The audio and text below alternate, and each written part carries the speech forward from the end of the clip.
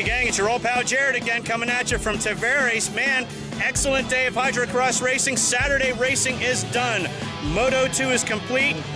Meet the new boss, same as the old boss. Eric Degler goes 2 for 2 today in the pro sport class. Eric, I tell you, I was watching, we talked earlier about the Joker buoy and the strategizing behind that. Looked like you took it a little bit earlier today, and I think that threw with some of the guys, because then they had to shift their strategy, and I think they took that buoy a little bit earlier too. Were you thinking about that? Were you thinking maybe they would follow me, or you just go out there and make it happen? No, I changed it up on the second lap.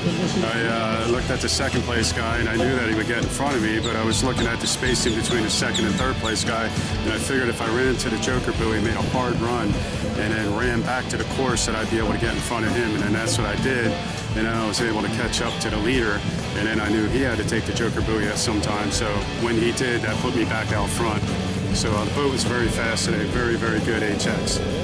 Well, this is a rough water. It's a big lake. We're used to racing on rivers, and I just spoke with our defending champion, Kyle Hayes, and this is pretty big water out here. Is this something you're used to? Do you like the rough race, or would you prefer glass-like and just be able to dump the throttle, or do you like catching some air every now and then? I like it all, because when it gets rough, it's the equalizer. You have to stay on your boat.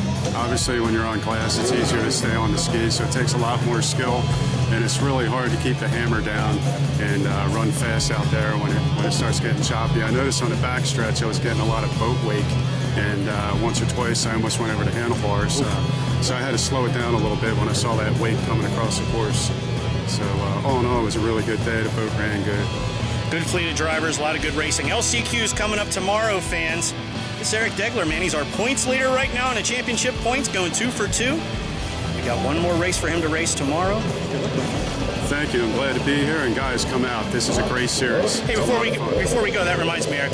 Tell me about some of your sponsors. Do you have anybody you'd like to thank helping you get here? Yeah, Extreme Throttle, Dave Godin. He's helped me out a lot. Chris Hyslop actually helped me set up this boat back in New Jersey, and Brad Nickerson and Derek Rabolski from Jet Set Performance has helped me out. So a lot of guys have touched this boat.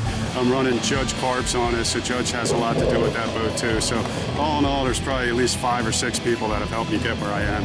So I really appreciate it. Well, where he got was P1 for tomorrow. This is Eric Degler starting on the pole tomorrow here in Tavares.